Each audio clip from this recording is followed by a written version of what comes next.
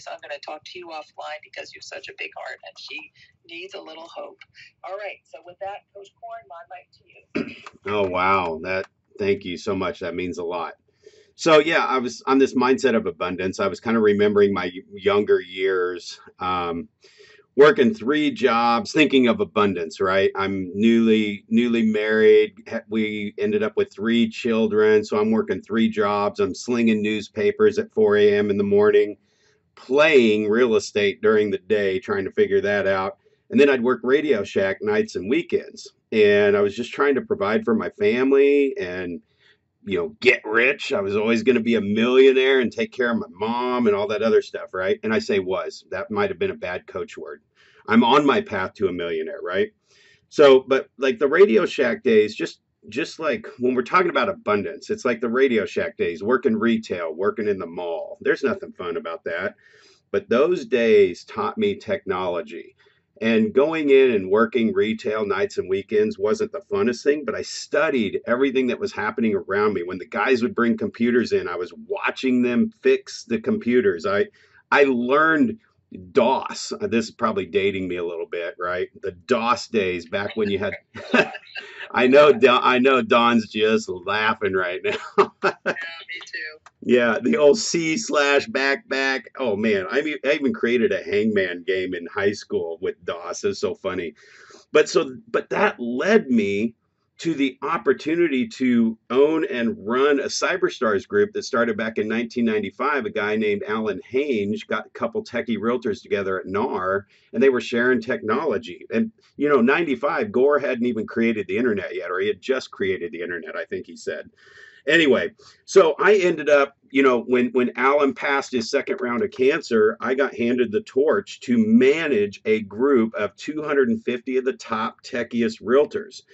So that Radio Shack job led me to great relationships with the top techiest realtors that helped me be successful in real estate. So here's my message that I can share. And this is just real world stuff. If you this is a book inside of me that I've got to get out someday. And it's really sharing with young people that if you have a job that you don't like and it's horrible, whether that's McDonald's or whatever it could be, right?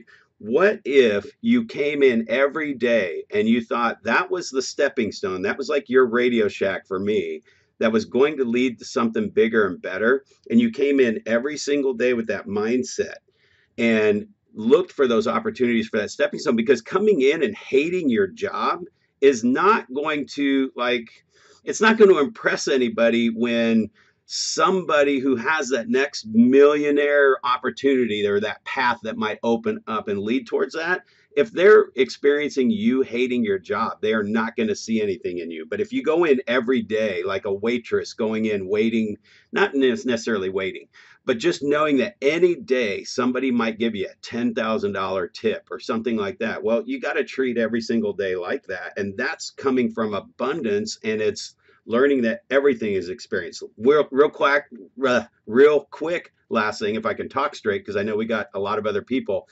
I have currently thrown myself into that exact same situation.